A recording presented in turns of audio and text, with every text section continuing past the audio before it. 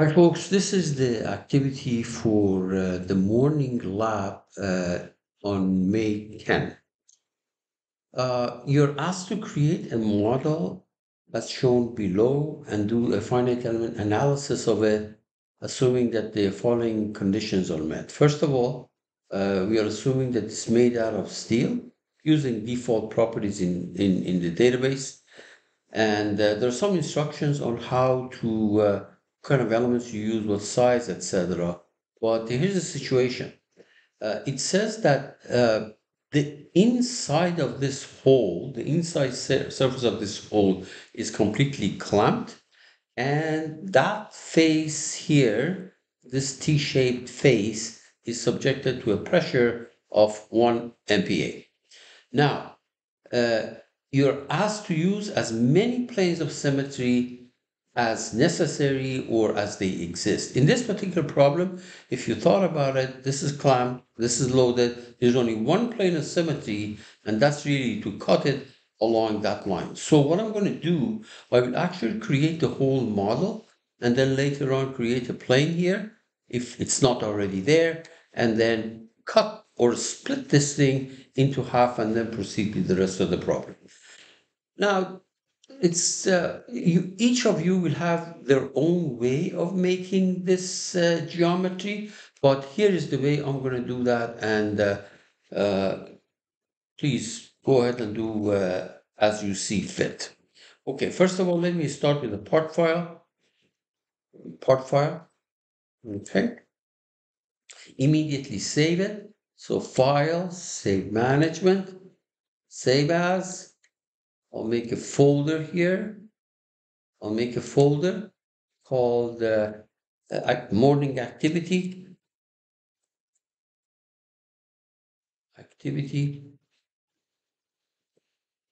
Morning lab activity actually, morning lab activity, and it is May 10th, 2024. Okay, so we put the stuff in that folder for this particular problem. Now, I'm going to change my units, so tools, options. For length, I'm going to use millimeters.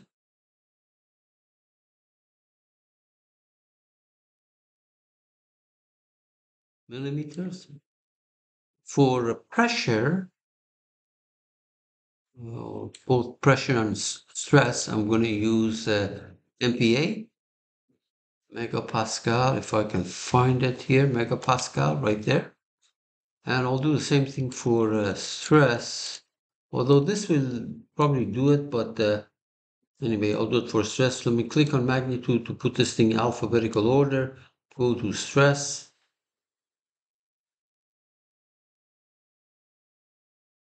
Right there. And I'm going to change this thing to also MPa. I don't have a force here, but okay, if I did have a force, I would change it to Newton also. Now, my strategy is the following. To do this problem is the following. Let me see if I can find this thing. I will make that top T with the dimension that's given, and then pad it down, and then make the side of this this rectangle and pad it in the length direction. Okay, so please be my guest and look at these dimensions, and hopefully I haven't made any mistake. We'll see that. So on that vertical plane, I will sketch. Oh, sorry, because I'm doing the T, let me go on the top, on the XY plane, and sketch the T. Okay, so it looks something like that. You can clean it up because it has to be nice and symmetric. And there are many ways of doing this thing so that it's nice and symmetric. We'll clean it up in a minute. Okay, so this line, control that line, control middle axis.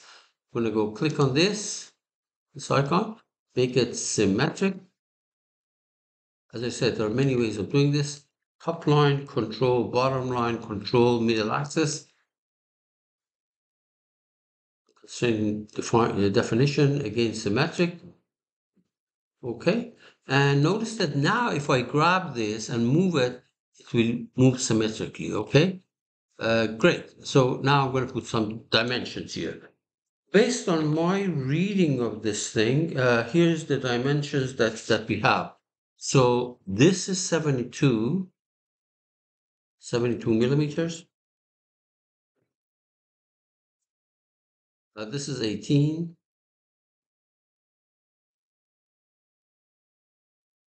You may want to double check these thing I'm okay. This length is 30.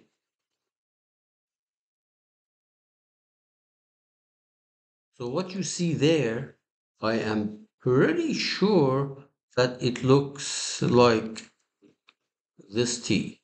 Okay, and then I'm going to pad it down. And if you look at that, the padding is the diameter of the circle, which is 6, the big circle. Okay, so I'm going to pad it down, exit,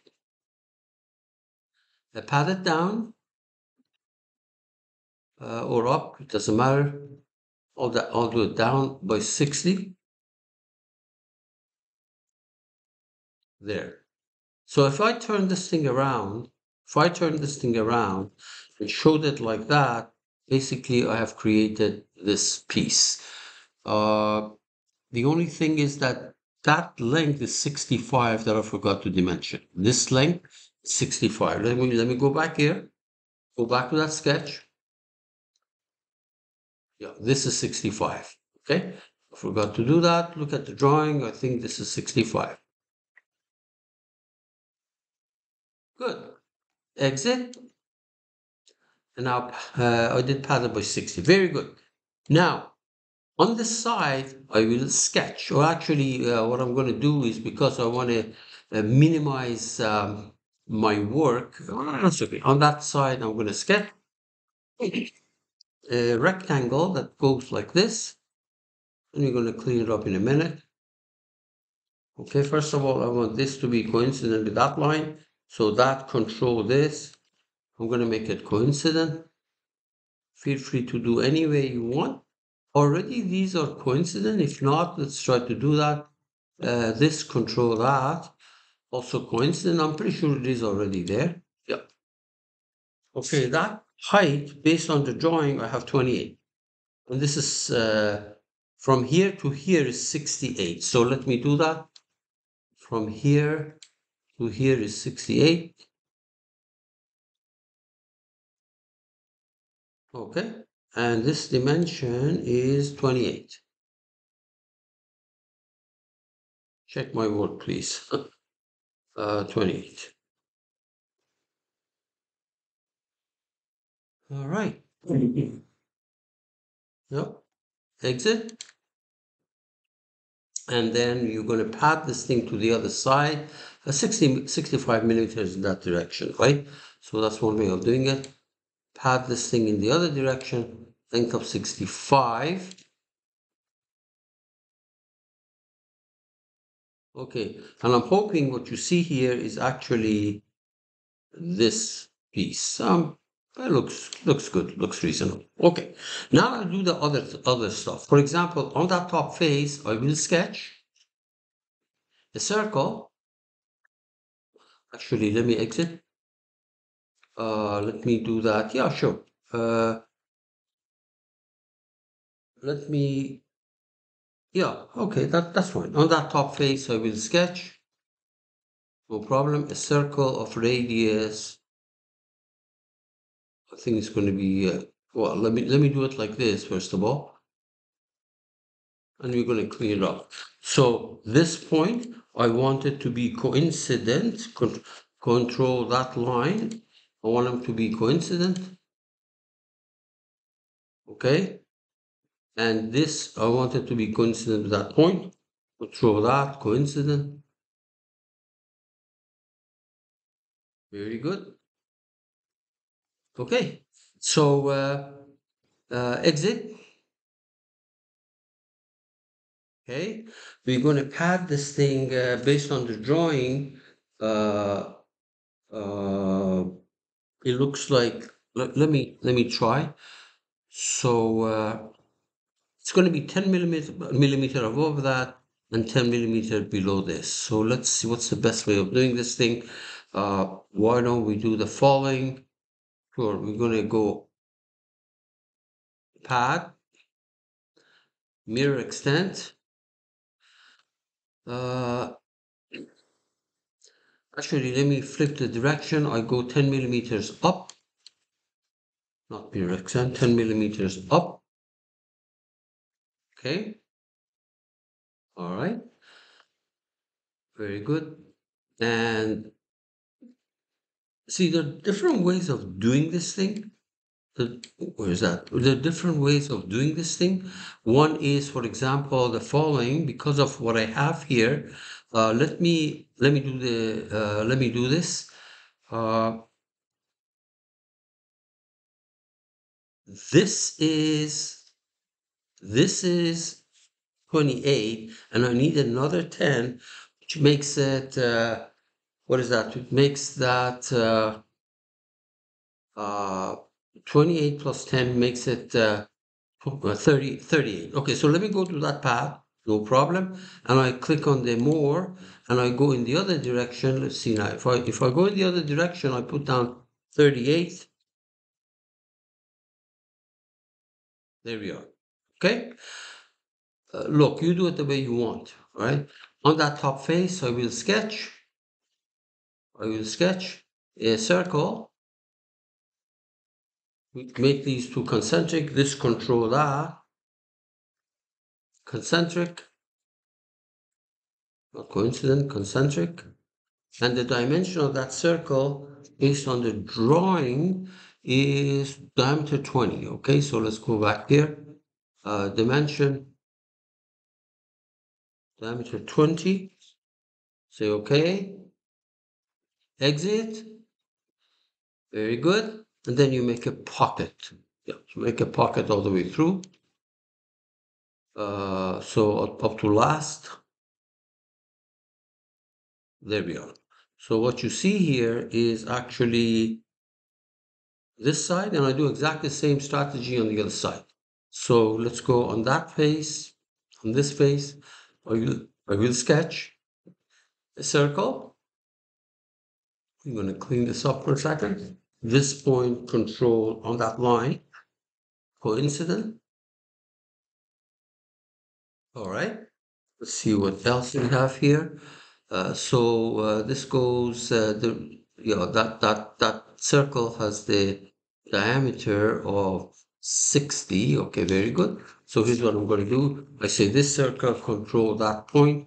Coincident, that makes the diameter equal to this, which is 60. Good. Oh, this point has to be exactly halfway between that. So let me do this. This control that, also coincident. That makes diameter 60. Fine.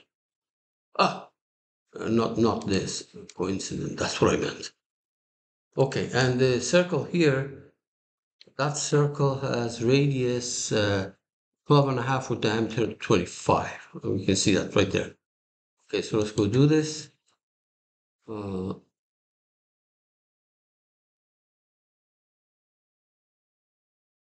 Diameter 25. Say okay. Exit.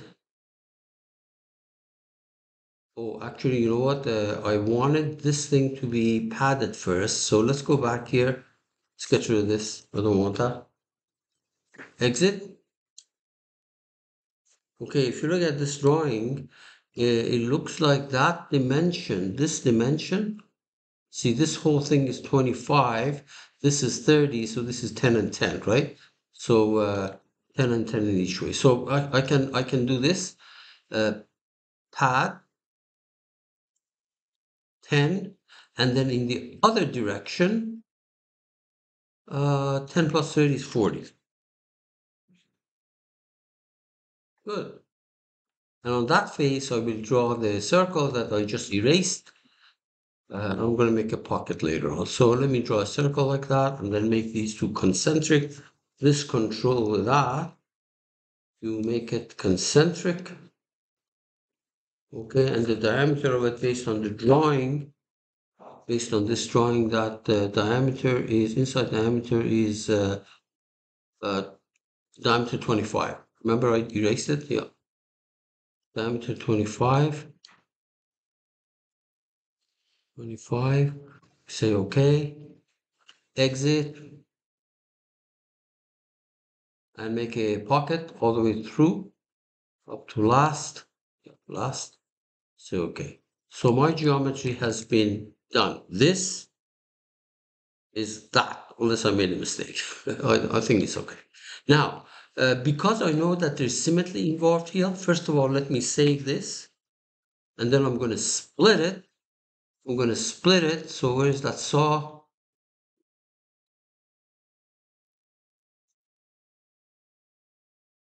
Split it with that middle plane, and it doesn't matter which side you pick.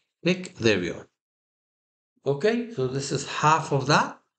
And now apply material to it. So we're going to apply material. Apply material. What did it say? It made out of steel. So steel is down here. Make that part. Say okay. Steel has been added. Now if I double click, it's going to crash because apparently the administrator told me that I need a service pack 7 to be installed on my laptop. But in your case, you should be okay. Double click on this so you can see the values. I'm not going to change it though.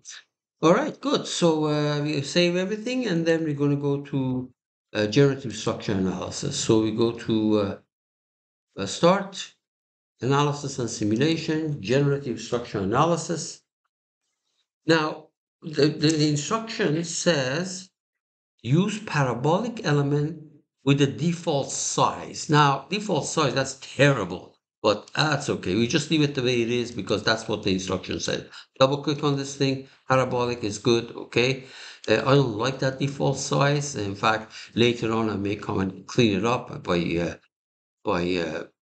know, making it smaller, but that's okay right now. Right click, mesh visualization. If you want to see the mesh, it's right there. You don't have to see it, but if you want to see the mesh, so you can see that these surfaces are not quite following the whatever I have, but anyway, that's what the problem says. So right click, deactivate this. And then there's another piece of instruction says that it says uh, use local mesh refinement around both holes for each case above, the size being half the default size as set by CATIA. So what is set by CATIA here? Let's check it out. Double click. The size is 12 point, let's say 12.7. Okay, 12.7. So that's fine.